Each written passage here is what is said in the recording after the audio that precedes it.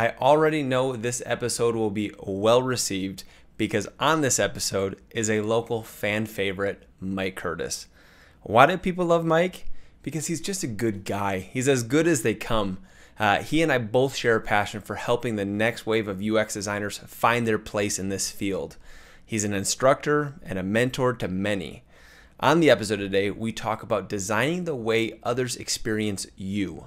Whether you're in school, interviewing, in an internship, or with 10 plus years of experience, people are experiencing you in their own ways. And have you considered how your experience might be? Are you sharing the right story and messaging? Mike has some thoughts on how to improve how others are currently experiencing you. So let's get into it.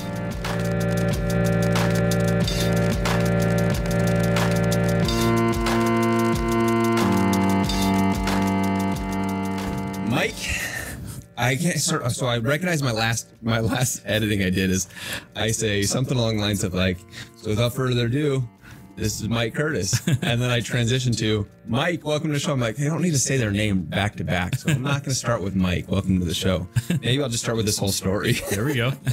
But thanks for coming on the show. I really appreciate you taking the time to take your busy schedule and fit design today into it. Yeah, I really appreciate you having me out. I think this is a great opportunity. You've done a good job of I guess positioning yourself in the community of, I don't want to say making a name for yourself. That's not the purpose of why you're doing what you're doing, but just being an active collaborator and communicator, just involved in the community. And I think your actions speak volumes for the respect that you have within the community. So it's really cool to see. Awesome. Thank you. Excited to have you on the show today. Before we get too much into our topic, I do want to give you just a quick chance to introduce where you're at. Tell me a little bit about 1-800-CONTACTS, maybe where you came from before that. I know school wasn't too long ago for you, so a lot of our audience that listens to this is either in school or recently out of school, and I think they'll be inspired to know some of your success that you've had since getting out of school. So just tell me a little bit about that. You bet, man. So, I mean, the funny thing is I've been telling people, I don't know, for the past couple months that, hey, next year I turn 40. And it doesn't feel like it's that close, but that's kind of the scary part about this. I think there's some things to be learned there in my career that I'm sharing nowadays with people. But yeah, I mean, for the past, I don't know, it was about 15 years or so, I was in the marketing space. I mean, I was building brochures and doing graphic design, and during that time, from about 2001 to, I don't know, 2010 or so, I was very much like in the marketing world. That was where my love was. That was what I was doing. I kind of started to miss interacting with people as much. So I was like, okay, maybe I need to step it more into sales and like get back out there and talk to people. And I love that. I love sales. There was some aspect of that was a little tough at times, like to be an outside salesman traveling, and it's rough on your car. It's rough on you. It's rough to get rejection sometime from people. And so as I started about 2015 or so, I was like, hold on, there's got to be more to this. There's got to be like, sure, there's something I'm missing here. Like, I love the marketing world. I love people. So I started looking into more. I was actually looking into being a web developer. I thought, well, maybe that's where the money is. Maybe that's what I need to do. It's so funny how many people, when they make that career transition, they first think of like, maybe I'll get into developing. Yeah. And then they go, actually, I like this part. But keep going. Well, sorry. no, yeah. So that's the funny part is I looked into schools and I was like, okay, I've done some schooling, but I want to do something that kind of propels me forward in the industry. And so I found Dev Mountain. That was what I found. And I went there for the web developer course. I was like, okay, I'm going to go to an orientation, check it out. Well, lo and behold, I get there and it wasn't the web developer. I had overlooked what the announcement was, and it was actually for UX. No. And I hadn't actually heard that specific term before. Before 2015, 16, I just hadn't heard it. And I sat there and I thought to myself, oh man, this is it. Like, why haven't I heard about this? And kid you not, I have not looked back. I mean, that I took my experiences from being in the marketing world and being in sales, and I thought, this is it. Like, this is what the world's missing out on, is this need that we have to design good experiences for people.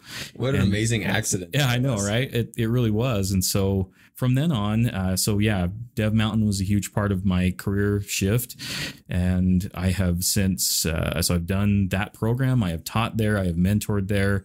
I have helped a lot of people that have come from there or come straight out of a university program, and just really tried to position myself in a way that I'm here to help, but I know that, I'm leveraging what I have from my past and what you're bringing to the table, and let's see if we can work together. Yeah. And so, I'm working over at 1-800-CONTACTS as a UX designer there. Yep. We call ourselves product designers there. We're in the squad setup, kind of like Spotify and a lot of other organizations here are set up. And it's great because we have 5 of those squads set up there. And then we also have, we call them our product hive across like a horizontal. So I have multiple product designers that I collaborate with to build product there. And we're doing some really cool stuff in the telemedicine world in that space. Cool. Some really cool things you can check out in our app or on our website. And it's just a lot of fun because you're constantly surrounded by super smart people doing really cool things out there in the industry. Yeah. And the best way to do that is to have good collaboration and good synergy with your squad, with we actually call them swarms at 1-800-CONTACTS, but to have that synergy and then be able to work across and say, I don't know everything there is about solving a problem in design, but I've got a network of people around me that can help. So I think we have a really cool setup there for solving problems and building cool stuff. And how long have you been there now? This will be 2 years this month. So cool. Yeah, or next month, 2 years. Very cool. Moving along pretty quick. Well, they're lucky to have you there. Yeah. And Dev Mountain was how long ago? That was at the beginning of 2017. Cool. Yeah. So you've had a lot of success since Dev Mountain. Yeah. And I think a lot of people find that inspiring, right? Because there's a lot of designers who are coming out of school, boot camps, whatever it may be. And, it's a tough marketplace to get into right now. It's just, I feel like there's a big supply and demand. I don't want to say issue, but, there's a big supply and demand difference that we have right now in Utah County, Salt Lake County for UX designers. There's a lot of designers who are, I don't want to say sitting at home twiddling their thumbs, but they're trying to figure out, how do I land my first gig? How do I get my foot in the door? And I think that really ties in closely to this conversation that you and I are about to have. You bet.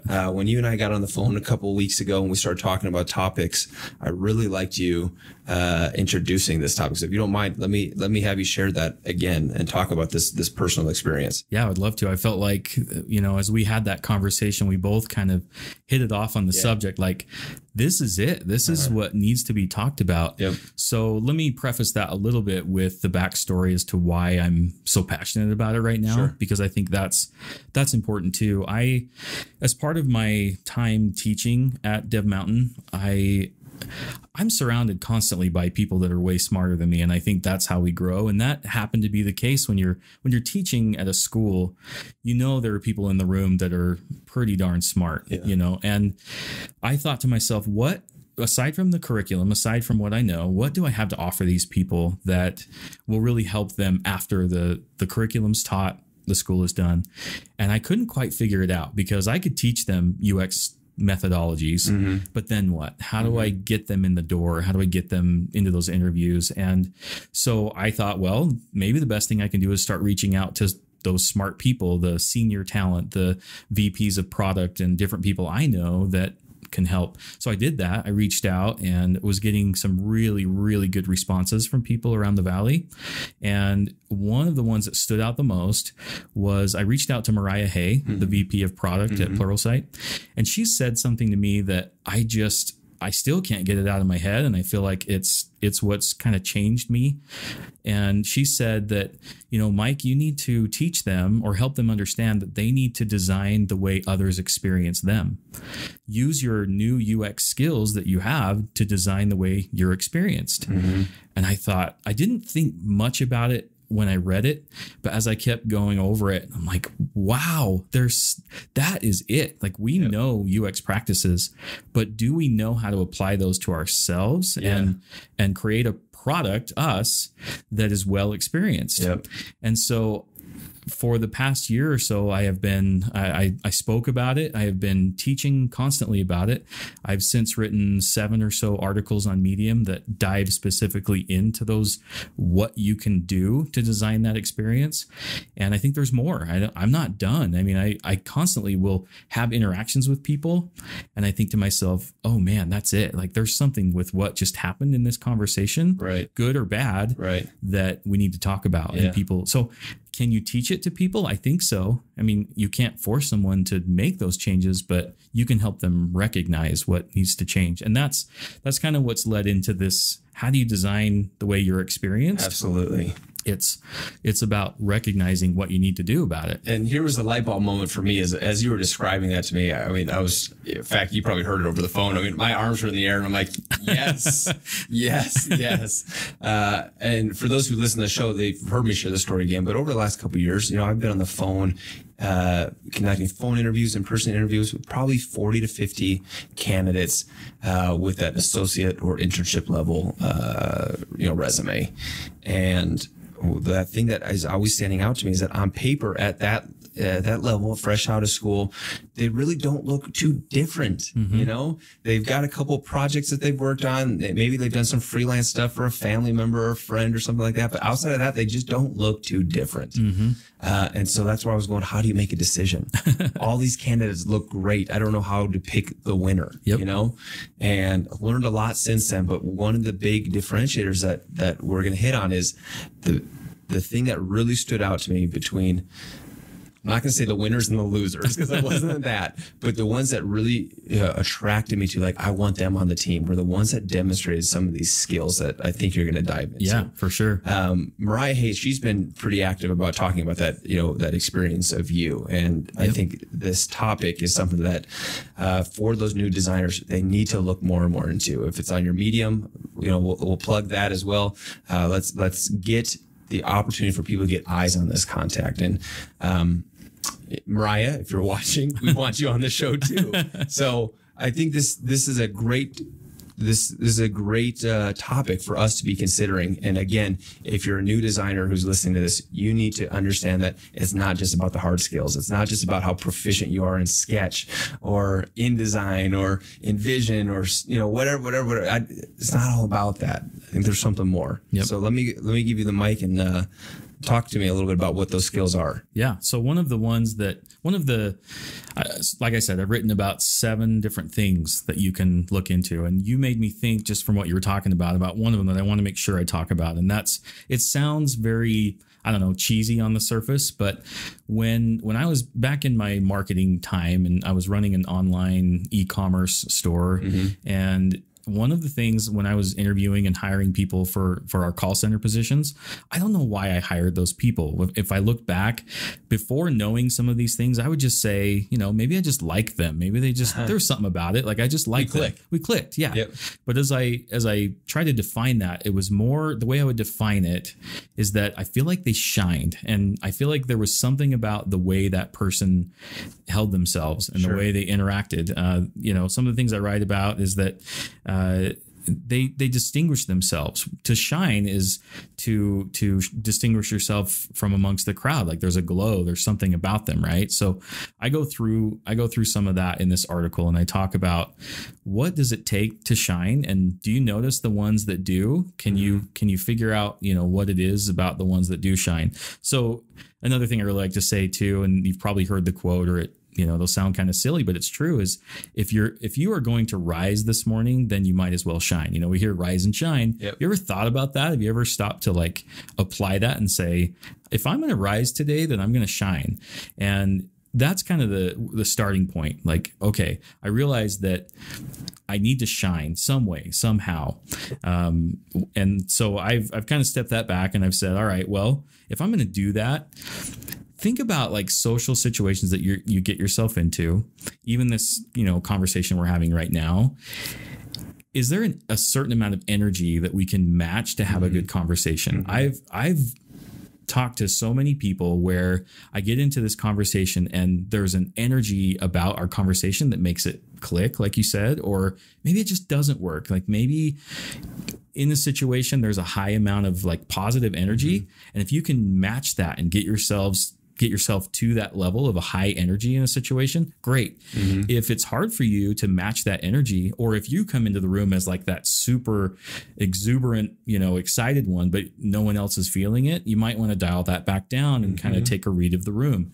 I've heard of people in interviews where they have tried to crack a joke at the onset of the interview to kind of gauge the situation, and it just doesn't fly. And they're like, okay, maybe that wasn't, maybe I need to take it down a notch. And if you can pick up on that ability to, read the room and say, okay, maybe I need to dial it down, but energy matching. So that's another one. Like, can you match the energy of a room? Totally. And then another one I'm really passionate about, especially working in the vision space, is 2020 vision, but more about your 2020 social vision. So do you have 2020 social? What does that mean to have 2020 social vision? A lot of that is, as I look, as you look straight ahead, what are you missing? I feel like we miss so much by just looking straight at a person. Try making eye contact with someone for 7 seconds straight without looking away, like I'm doing with you right now. And it gets awkward. It's like I have to either look away or I have to check out other things or look down. It's funny because it just almost feels like unnatural if we were just to stare at each other. It's like, what are you doing? Yeah. What are you doing, man? Back off. Yeah. I had a conversation about this with one of my developers where I asked him about this, I was talking to him about what I was doing on these articles. And I found out from him that he hates to make eye contact with people. So I started watching him, and sure enough, the guy never looks straight at people. Sure. But then there's something else about this 2020 social vision. Yeah. And that is, what else is going on in the room when you walk in? So many of us miss the picture. I mean, looking around in the room I'm in right now, I just want to have a conversation with you about these boards off to the side and about all the equipment you have in the room. I want to do a podcast. That's cool. Like, how do I do it? Well, I notice you have all these things. You've got books sitting over here, and you take note of what's in the room. Sure. And people that do that well, a salesman does that really well, right? Yeah. Like a salesman can walk in and say, okay, I see a signed baseball on the shelf. Let's talk about that. Yep. I mean, that's my team, Yep. But if I'm looking right at you and I notice, hey, Dylan has a sunburn on his head or something, like, dude, sorry, for that reason. Like, what, tell me the story. Like, I mean, we, before starting this podcast, we had a great conversation about something that we might not have made that conversation had we not, noticed something about what was going on in the room. So I think a lot is missed out on by not matching the energy of what's going on in the room, and then reading the room, like that social vision that we have. If you look at really good leaders that inspire you and have taught you a lot in your career, I like to refer to those good leaders as having really good peripheral product vision.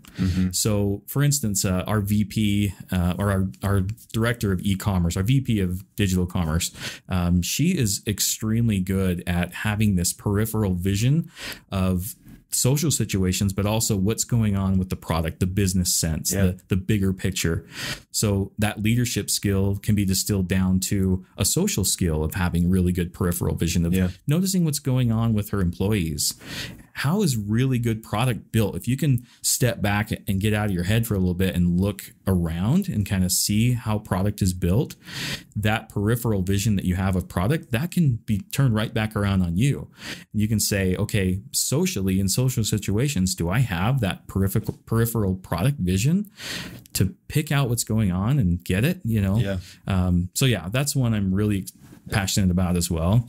I think that's a great one. I want to put a pin in that one real quick because, Cameron Mull, he's got something about, three skills that every UX designer needs to have. And one of those skills is a facilitator. And I think that talks about being able to see the peripheral, and specifically in a meeting setting, right? Let's say, at 1-800-CONTACTS, you guys work in squads, right? So you'll often find yourself in meetings where you've got product managers, developers, maybe QA, maybe stakeholders, executives, whatever it may be. There's a lot of people in the room with a lot of different expertise. And I do think it's a UX designer's, it's in their wheelhouse, in their skill set to be a facilitator in that meeting and recognize that, listen, development really hasn't spoken up. And I noticed that when executive says we need to have this thing turned out in 3 months, both my developers just put their head down. And you're kind of going, okay, they're not loving this idea. We got to be able to kind of note these things and then pick up on how we shift that meeting. You know what? Maybe we have our developers now speak up a little bit more. Tell me a little bit about what you guys think is feasible, right? And I think it's totally a skill set that you don't learn that one in a UX course. Yep. But it's totally something that you talk about reading the room. I got to understand what's going around me, and I got to understand what are these social skills, how is everyone feeling in this conversation? What is the energy level? Yeah. Let me ask you a follow-up question, because you also talked about, let's say you come into a room and you've got a lot of energy and you notice that everyone else is kind of down here.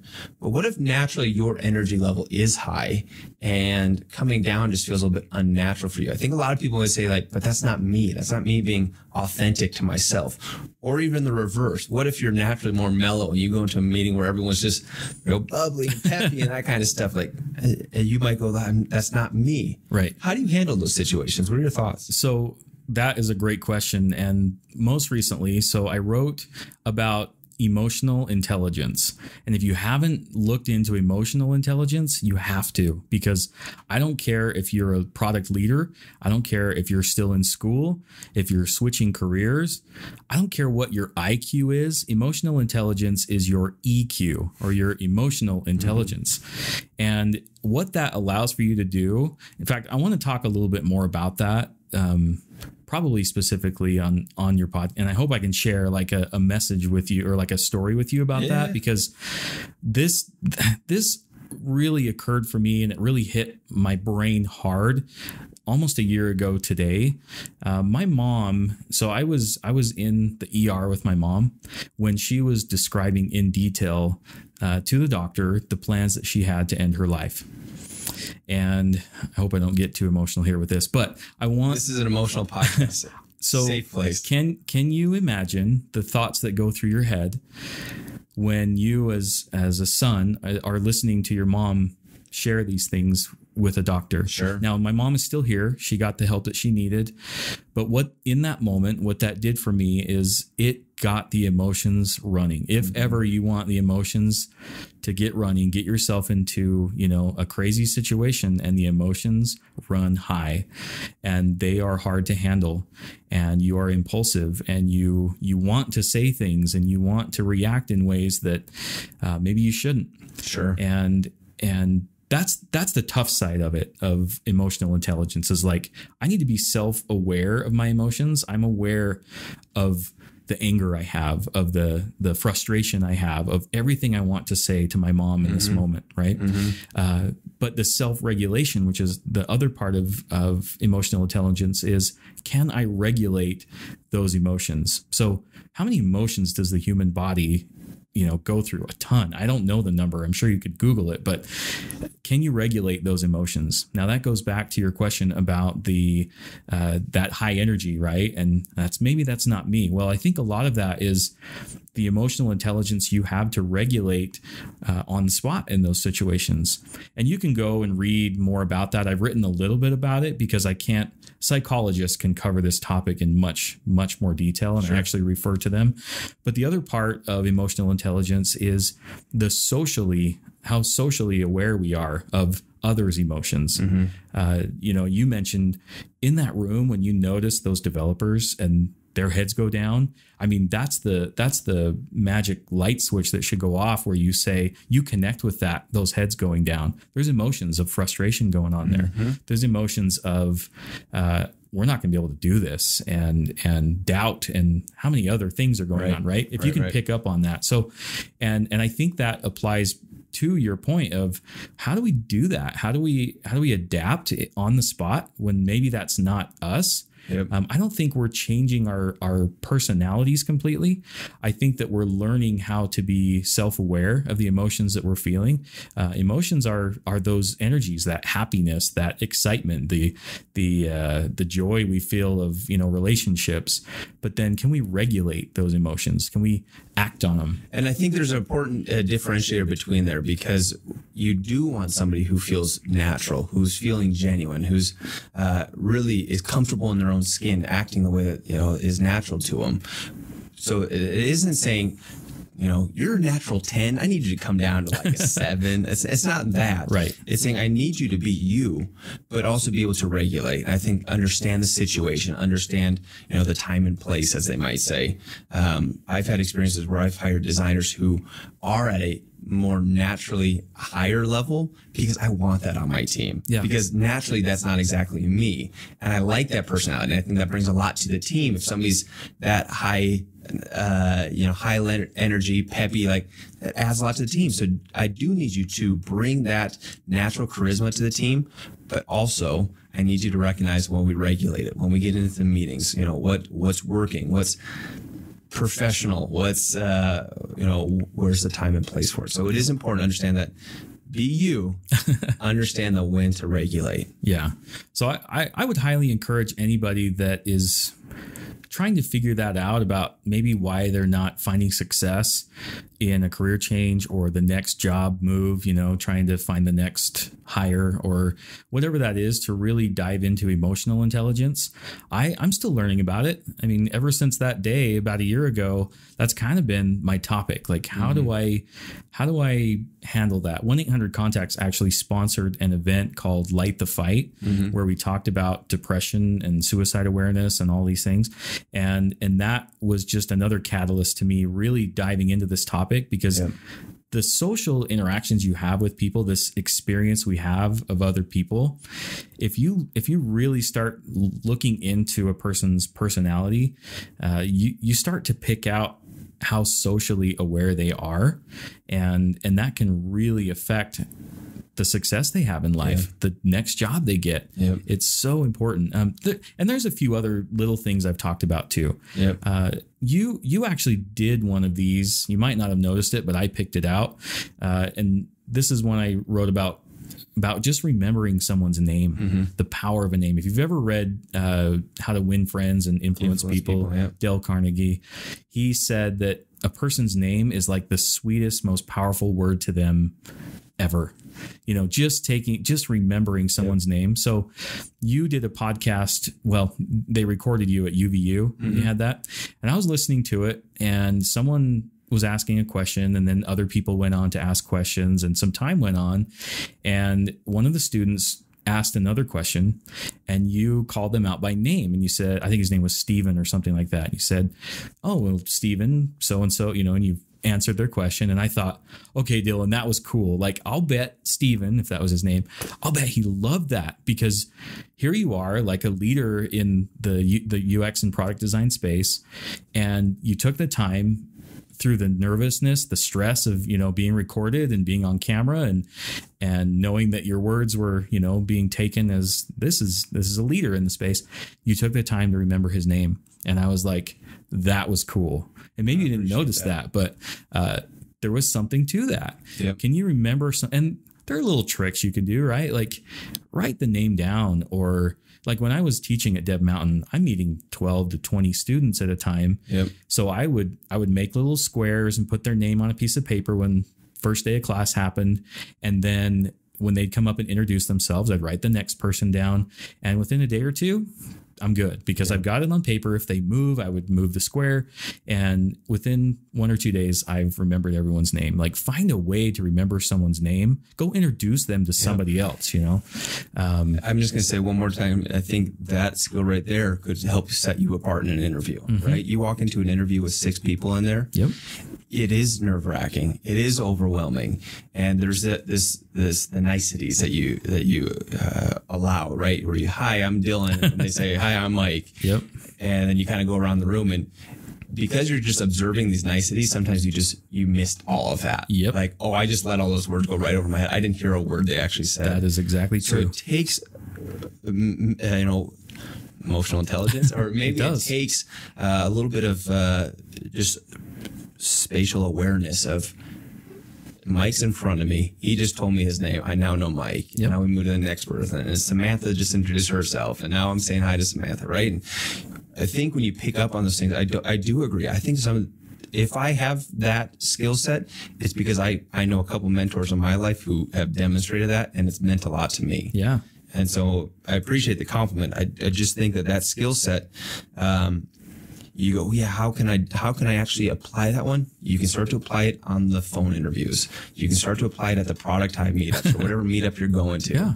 You can apply it in an interview that may be overwhelming with 6 people, but if you can pick up on that skill, I really do think it goes a long way. You know, and it's not too terribly difficult. You can actually have fun with it. I mean, I think of remembering the name Julia and thinking of Julia Gulia from, I think it's The Wedding Singer. I'm even forgetting but you know, like, can you rhyme the name with something, you know? Sure. Maybe the name is Amanda and you have a niece named Amanda, or someone from high school that was named that you remember. You know, can you make an association? But to your point, it goes a long way. Yep. It definitely does. The other thing too, I want to mention is just how good of a listener you are.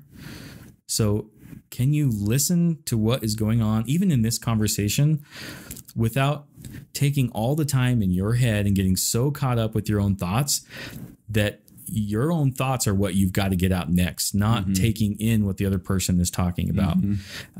I write about the word ting, which is to listen in Chinese. Okay.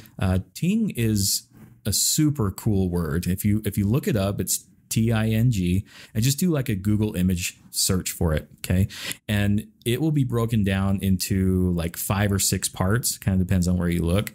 But I call it the art of listening. People just don't do it enough. Yeah. People don't take the time to listen intently and fully commit themselves to a conversation. And again, this applies to an interview setting, a meeting, a design critique. I don't care what it is.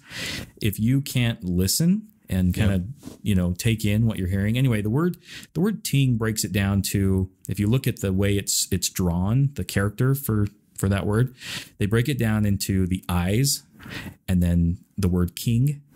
And then it looks at the mind. It looks at, you know, being one with the conversation, and it looks at the heart. All of these are part of the word ting. And the cool part about that is, yeah, you need your ears, right? If you've got to listen to the conversation. The king, the character that they draw for king, signifies that the ears are the most important part. Yep. So that's why they're first and foremost on that character. But next is the mind. Like, if you don't take in what I'm talking to you about right now, it might just like fly right past you, and you might be like, Mike, this is a weird conversation. Why are we talking about this? But then you've got to be at one with that conversation, right? You've got to look with your eyes. And what am I noticing? Any non-verbal cues? Are you fidgeting or being a little weird? Like, you've got to pick up on that stuff. Again, in a meeting with developers, in a design review, in an interview, I don't care. Any of those settings, you've got to pick up on the nonverbal. I agree. And then do you notice that when you are at one with a conversation, that things just click, and that helps your heart be engaged in the conversation so that they can tell that it's genuine, right? So that's another thing to look into. Are you genuine in your conversations and intently listen? Like, do you commit your full attention to the conversation?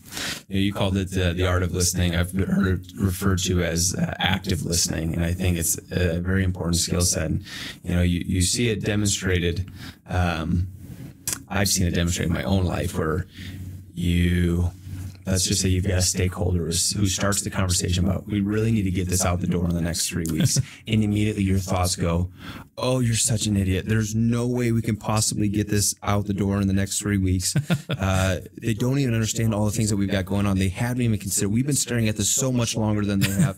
All the while, they're still talking. Yep. And you have completely ignored everything else. And what you might find is, if you can be an active listener, is that they just explain to them the pressures that they're under, or they just explained the reasoning that they believe this, that they need to do this, that you might understand their point of view, right? And there's all these different things that you could pick up on if you were actively listening, but instead you either went to, here's why you're wrong, and here's what I'm going to say next, or you're just tuned out. I mean, oh my gosh, those skill sets to be able to take what you just heard and now think through it and now come out with something to say, if you need to say anything at all, is a skill set that I really think UX designers should be more geared to do well than maybe others, because that is at the very center of what we do as designers. We don't design for ourselves. Right. So you've got to figure out what is the feedback that's out there and how can you gather it. And check on the little things, like be in the moment. Like, one of the things when smartwatches first came out, it really drove me nuts. I still don't wear one. Yeah, see, there he goes. They check their smart. Like, I wasn't doing that. No. I know it, but like that's what we do, and it's almost this subconscious. It's no different than pulling out the right. I need to look right. Like I need to see what that thing was, or I watch people just checking their meetings for the day. Like I'll glance over and be like, why are you on your calendar when we're talking about a rebranding of the site or something? Like get off of that and let's talk and let's be one with the conversation. So yeah, can I tell you another pet peeve? Because I think people think this one. I love pet peeves. Let's talk about it. I think this one is one that I think they think they're doing you a service, but I actually think that how people receive it is still a disservice. Yeah. Is that they want you to think like I'm giving you my full time and attention, so I'm putting my phone on the table face down. And they think like that shows to you that I'm not looking at my phone. It's like, you don't need to put it face down. Just put it in your pocket and keep it away. Right. You don't need to prove to me that your phone's face down now in front of you. Just keep it out of sight. Yeah. And then we don't have to observe it. And, if your phone still goes off or it vibrates, we're still going to recognize it. Right. So I don't know why we have to have the phone out. Just put it away. I'll bet your eyes are going to glance when it does buzz. Just put it away. Put it away. That's a great point. I think a lot can be learned about that. Just taking the time to listen and kind of give your full attention to a conversation is huge. Last thing is that the product we design, I mean, think of all of the deliverables that we have in product design. We're doing all that. How do you start designing a product? You start from the research, you start with defining the problem. How are we going to solve this? Like doing your strategizing, market research, content audits, all of that before work that goes on to kind of figure out what the problem is. Well, have you ever taken some of those deliverables or some of those activities and like flip them back on yourself? So I started doing one of these, which people might think I'm kind of weird for doing it. I don't care. Like that's just part of my weird nature, I guess, with kind of being more passionate about this subject lately. One of the ones is doing a SWOT analysis. I call it the self SWOT. And if you're in the product design world, you kind of know what that is. It's the strengths, weaknesses, opportunities, and threats that we do when we're looking at solving a problem in design. And we look at the strengths that we have. If those are internal, we're looking internally at that, and the weaknesses we have. And the external is what are those opportunities and threats? Well, what about how those apply to yourself? Right. So grab a spreadsheet. I don't care what tool you like to use. I have a spreadsheet that I'll probably never show anybody because I actually do that for most of the people that I have met in my life that I have somewhat of a relationship with. So this is an extensive spreadsheet I keep of people that I look at their strengths and their weaknesses and their opportunities and their threats. And yes, you're on it. And it's like, yeah, well, I mean, and it's a good thing because I don't have to show that to anybody, but what it helps me do is what do you do with a SWOT? Well, you analyze it, you convert weaknesses into opportunities, you convert, how do you look at the negative things and convert them into positive things on one of those? How do you pick out and synthesize a SWOT analysis into opportunities for yourself? You can do that. Look at the leaders that inspire you in your life. Look at the people that bug you. Maybe there's family members on there, maybe there's in-laws on there that you want to put on there. Doesn't mean you have to show it to anybody, but it has to be an actionable deliverable that you create for yourself. And once you take the time to create something like that, if you want to do it, I think it will yield some pretty cool results to just say, okay, I've built a SWOT analysis. What do I do with it? Well, can I change my personality or change the way I am in certain situations? Who's done it well? Yeah. What actions and characteristics might I want to avoid? What are the threats? And anyway, it's been kind of a fun activity for me to create, but you can try that too. What are the other UX deliverables that we kick out there to the world that we might be able to flip back on ourselves? I think there's a lot of them. I mean, that could be a topic in and of itself. Oh yeah. The one I just want to plug then as we wrap up is this idea of we spend so much time gathering gathering feedback, but it's very hard to receive feedback on a personal critique. Like looking inward to see how do other people experience me and what's the feedback that they have. Yeah. And I've shared an experience about that. I've done a 360 peer review, and I thought I was prepared for it. Like I really thought I'd put myself into a place where I was ready to get that feedback. And then when I started going through it, I was like, oh, that's they can open harder. your eyes. Yeah, it's a bit harder than I thought it was going to be to actually take it all in. Yeah. But I think that's a skill set we need to get better at. We need to be okay with is being able to get feedback from whether it's your family, your friends, your coworkers, your peers, whatever it may be. Look to gain feedback from those people who you're closest to, because I think they've got the right things to say. Yeah. Yeah, I think so.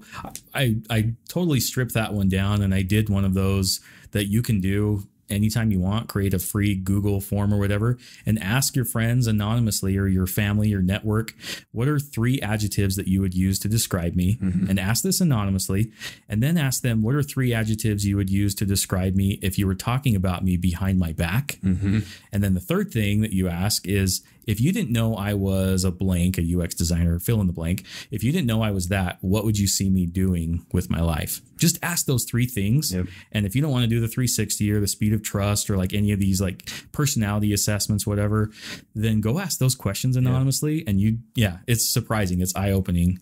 I kind of was told some things that I had to assess and be like, okay, that's what's being said. So I totally agree. I think this is a huge topic. I think there's a lot more that could be said, a lot more that I want to personally pursue.